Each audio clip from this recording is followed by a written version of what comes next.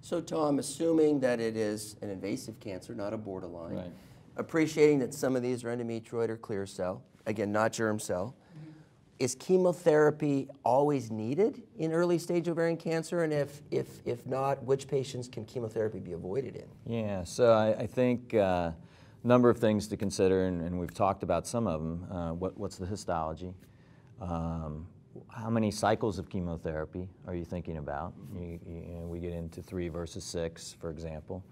And then what's the stage? And importantly, for me, I tend to treat most grade 2 tumors and beyond. So grade 2, grade 3 for me, and I know it's controversial and I'd be happy to hear what the rest of the panel does, but for me, I err on the side of treatment because I think that's our best chance for cure is up front.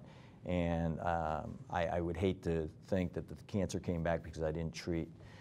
It's been said twice already, but the need for thorough staging has to be emphasized here, and it's been said twice. And can be done laparoscopically or robotically. Correct. The mode doesn't matter, but it has to be done.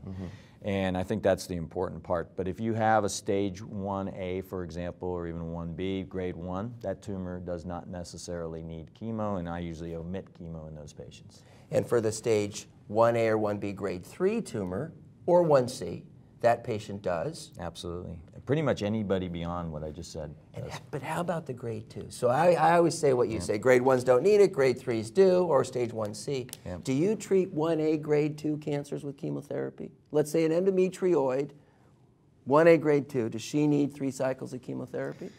In fully staged patients, I have to say I do share Tom's opinion that I'm too concerned about recurrence. We do know that recurrent ovarian cancer patients, regardless of what the stage of initial diagnosis was, are really difficult to cure. 3 or 6 doses? 3, early stage. 3 or 6 doses. Katie, for an endometrioid, let's say grade 2 or 3. So if I'm going to treat them, and I think it's shared decision making with the patient in grade 2. Thank you for that. But a grade 3, I would definitely recommend. I would do 3. Right. For an endometrioid. So there's a whole philosophy out there that serous cancers, high-grade serous cancers, basically almost never grade 1. So even though the staging, which you say is important, may suggest that metastases are not present, I think most of us would give 6 cycles for that high-grade serous tumor, with the assumption being that the studies would suggest it. But John Chan wrote a paper. But the biology would be a more, is that, yeah, okay. I think there's a new important population, and those are the patients for whom microscopic cancers are found at the time of risk-reducing surgery. Okay, yeah. And so I don't think we know yet.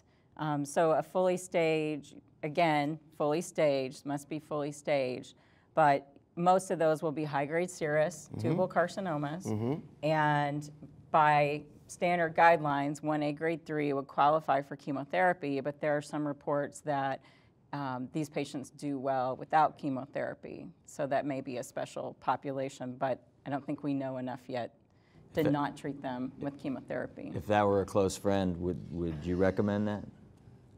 Omitting the chemo? Like I said, we don't know enough to not recommend chemotherapy. So All I right. think chemotherapy is still the standard recommendation.